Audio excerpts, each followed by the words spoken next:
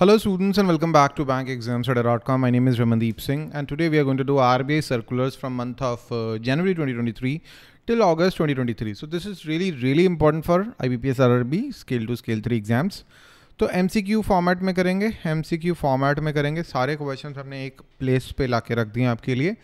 So we'll be explaining all the questions, very important question for your exam. I hope 20-25 minutes में ये session complete हो जाना चाहिए, उससे भी जल्दी हो जाएगा I guess. So MCQ format में है. आई वुड हाईली रिकमेंड कि आप कंसेप्चुअल वीडियोस भी देखें. Link is available in the description, right. My name is Ramandeep Singh and I've been teaching on bank exam study from last 12 years. This is my WhatsApp number and conceptual videos are available in the course IBPS RRB GBO scale 2 scale 3 course, right. We are providing video classes, notes, quizzes, test series, power capsule and superset in the course. But anyways, you should do this. What is the maximum amount that a resident individual can remit under liberalized remittance scheme LRS per financial year for any permissible current or capital account transaction or combination of both? So automatic route पे आप maximum एक individual कितना जो है पैसा भेज सकता है, right? It is $250,000 US. So let me just hide my face so that you can concentrate on the content, right? So it's $250,000. Which of the following statement is true about remittances to IFSC? So it's IFSC Gift City under LRS. So there is a recent, not recent, 6-7 महीने पुराना RBI circular है. So resident individuals can keep lying idle funds in their FCA foreign currency account in IFSC for more than 15 days without repatriating them to India. So पहले allowed नहीं था, now it is allowed. पहले allowed नहीं था, now it is allowed. You can keep the money for more than 15 days in your account, in your FCA account. Okay, so C is the correct answer. Which of the following statement is true about general credit card facility? What is general credit card? So it is a scheme that provides working capital facility to whom? To non-farm entrepreneurial activities that are eligible for priority sector classification. I hope आपने priority sector lending PRL priority sector lending का lecture देखा हुआ है. Master circular है, RBI की guidelines हैं कि कुछ सर्टेन अमाउंट ऑफ मनी जो है वो प्रायोरिटी सेक्टर को देनी है. एग्रीकल्चर आती हैं, उसमें रिन्यूएबल एनर्जी आती है, एडुकेशन आता है. तो वो आप एक बार ज़रूर लेक्चर को पढ़ें, राइट. बहुत इंपॉर्टेंट है. Working capital facility for non farm entrepreneurial activities which are eligible for priority sector classification, उनके लिए जनरल क्रेडिट कार्ड फैसिलिटी जो है स्टार्ट करी गई है. वेरी इंपॉर्टेंट, अच्छा प्रोडक्ट है, थोड़ा नाम याद रखें, एग्जाम में आ सकता है. How many tears of UCBs urban cooperative banks are there in the revised regulatory framework of RBI? बड़ा ही इंपॉर्टेंट क्वेश्चन है. 4 टीयर्स हैं अब and tears are according to the deposit size of the UCBs. Okay, सो मोटा मोटा deposit size के according categorisation करी गई है. अगले क्वेश्चंस में पूरा डिटेल में भी करवाएंगे. So what is the rate of provisioning for standard assets in commercial real estate residential housing sector? So provisioning कितनी रखनी है यहाँ पे? 0.75%. 0.75% commercial real estate residential housing sector के लिए. This is lower than the commercial real estate sector, which is 1%, okay, but higher than the rate for direct advances to agriculture and SME sector, which is 0.25%. So please remember that. What is the rate of provisioning for standard assets? Commercial real estate for residential housing sector का 0.75, commercial के लिए जो है real estate के लिए 1%, direct advances to agriculture and SME 0.25%. ये याद रखें provisioning.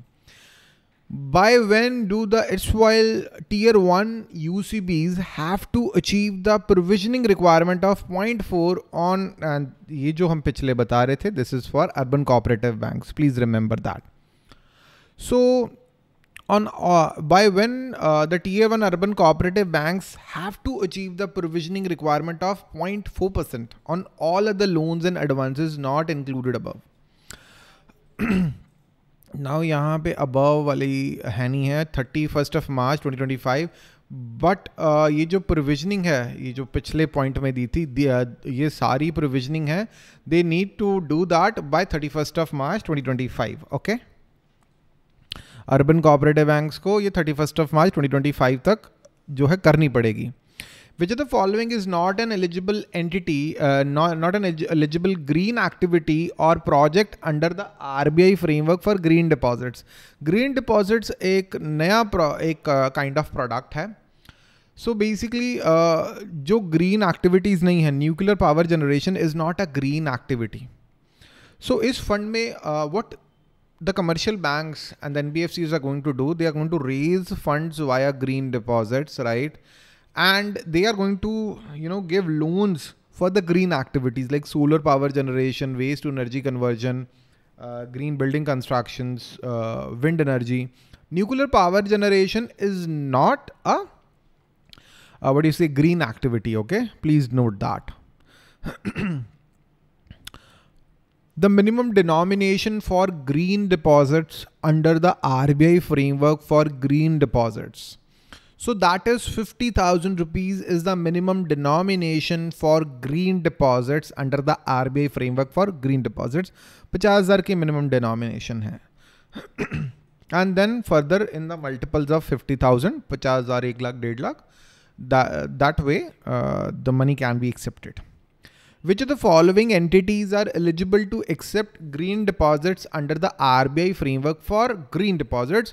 All the scheduled commercial banks and the deposit taking NBFCs, including HFCs, they can take money for green deposits. Okay.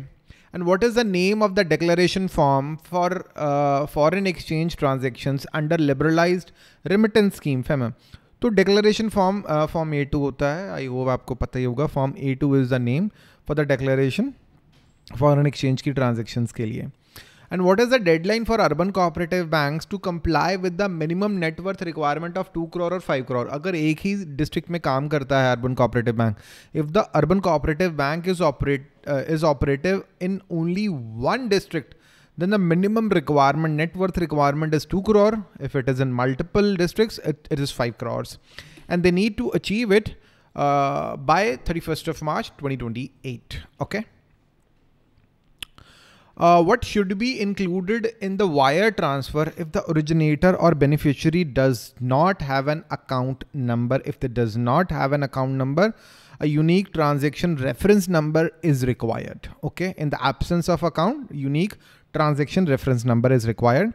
And what is the name of platform launched by Ministry of MSME to facilitate online registration of informal micro enterprises? So informal micro enterprises till date, they were not able to register, not able to get the Udyam certificate. Now a new platform, Udyam Assist platform, has been launched so that the micro enterprises can get the certificate easily. What is the new rule introduced by RBI on levy of charges or fee on Forex prepaid cards, store value cards, travel cards? So whatever the Forex card that you take along with you while you go for a trip or on a tour, okay. The banks, what they were doing, they were levying the charges in foreign currency, in USD, and then they were charging extra money as conversion charges. There was a spread, so बहुत सारे charges लगा रहे थे. So RBI said you have to levy the charges in Indian rupees. You need to levy the charges denominated in Indian rupee. आप Indian rupee में charges लगाइए, US dollars में मत लगाइए. What is LIBOR? So LIBOR, it is a key benchmark for, अभी India में इतना अभी यूज करना बंद कर रहे हैं, gradually बंद कर ही दिया है. A key benchmark for setting the interest rate charged by adjustable rate loan, mortgages and corporate debt. It is a scandal hit London interbank offered rate. So scandal हुआ है, we are not going to discuss it today. But अभी इसको use करना कम कर दिया है. So what we are using, I mean, we have started using secured overnight financing rate. What is a widely accepted alternative reference rate that RBI has asked the banks and financial institutions to adopt by 1st of July to complete the transition from LIBOR to MIFR? So हम SOFR use कर रहे हैं, secured overnight financing rate. What is the purpose of section 42 subsection 1A of RBI Act? So इसका purpose है कि the RBI can ask the banks to maintain additional CRR over and above the CRR requirement जुलाई में हुआ था, RBI ने मई जून जुलाई में I guess हुआ था। आरबीआई आज द बैंक्स की इन 20 दिनों का जो भी डिपॉजिट मिला है उसका आपको 10% ज़्यादा CRR रखना पड़ेगा। What ever over and above your existing CRR you need to maintain extra CRR. So that's what it is. Section 42 subsection 1A, very important this year. And what are the guidelines issued by RBI to ensure reasonableness and transparency in the disclosure of penal interest by regulated entity in India? Penal interest rate, what banks were doing in case somebody was defaulting the loans, कोई loan को default कर रहा था तो उसकी interest rate change कर रहे थे, 12 से 14 कर दिया, 12 से 18 कर दिया. So by that way the borrowers were incurring a lot of losses and the banks were not resolving the issues. So RBI said you cannot charge penal interest, you can only charge penal charges and those charges should be reasonable. Okay. And guidelines to promote reasonableness in the imposition of penal rates. So penal rate, interest rate तो charge ही नहीं कर सकते penalty में, आप penalty में charges charge कर सकते हो, वो भी रीजनेबल होने चाहिए, इंटरेस्ट रेट आप चेंज नहीं कर सकते. According to the RBI in notification on fair lending practices, penal charges and loan account, will banks and other lending institutions be allowed to levy penal interest? No, they are not allowed. They'll be able to levy only penal charges, not the penal interest. The minimum net owned fund requirement for IDF, Infrastructure Development Fund, NBFC, as per the revised guideline, minimum net owned fund requirement 300 crores है. Very important question है. Net owned fund requirement for IDF, NBFC, very important question. What is the minimum tier 1 capital requirement for IDF, NBFC as per the revised guideline? 10%. Minimum tier 1 capital requirement कितनी है IDF, NBFCs के लिए? 10%.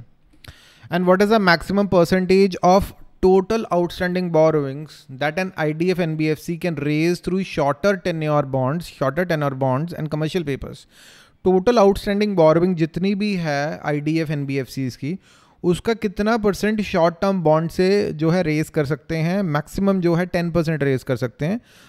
जितना भी long term है उसका 10% आप shorter term tenor bond या कमर्शियल पेपर से रेज कर सकते हैं. And what is the requirement of sponsor of IDF NBFC as per the revise guideline? ऐसी कोई रिक्वायरमेंट है ही नहीं है. Okay. Which type of NBFCs are eligible to sponsor IDF mutual funds with prior approval to RBI? All NBFCs are eligible. They can, sponsor the IDF mutual funds.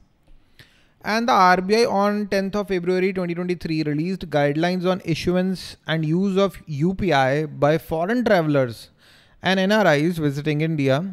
So in the beginning, the members of G20 nations would be able to use a UPI in India. So foreigners and NRIs would be able to use UPI. And which is the first company in India that would provide the product to the NRIs or foreigners to use UPI in India? eBix Cash provided is the first company to allow NRIs and foreign tourists in India to use UPI.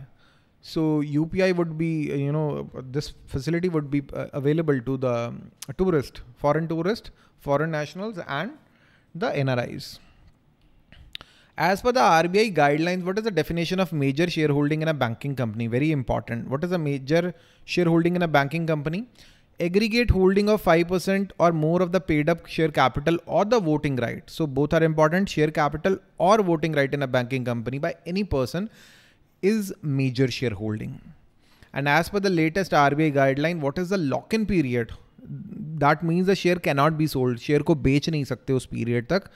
Shares acquired in a banking company, if the shareholding in the company is more than 10% but less than 40%, अगर shareholding 10% से ज़्यादा है, 40% से कम है, 5 साल का lock in period है, 5 साल तक आप shares को नहीं बेच सकते. Okay. So what is the maximum cap on voting right of a person in a poll of a banking company? एक बैंकिंग कंपनी में किसी भी पर्सन का 26% का वोटिंग राइट है. One person can not have a voting right of more than 26% in a banking company. इससे ज़्यादा voting right नहीं हो सकता. So please remember that, that's really really important.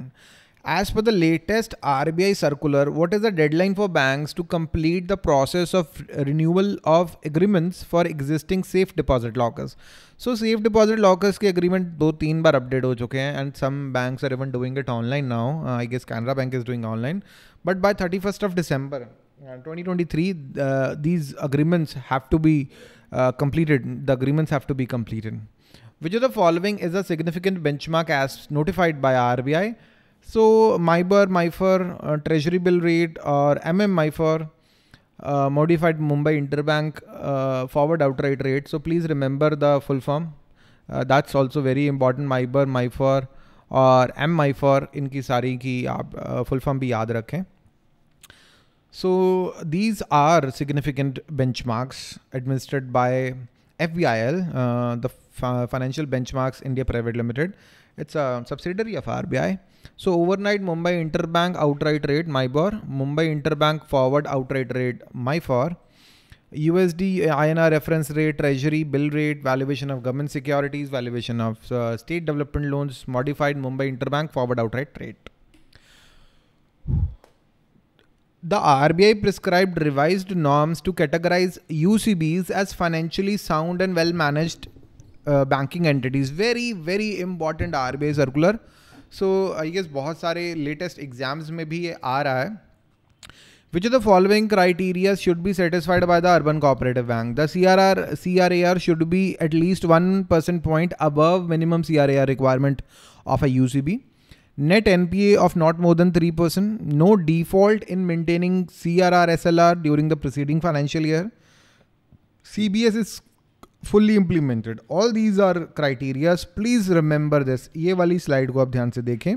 CRR ये भी हो चुका है question में. Net profit for at least 3 out of 4 preceding years and not having incurred a loss in the immediate year. No default in maintaining CRR SLR. Sound internal control system with at least 2 professional directors.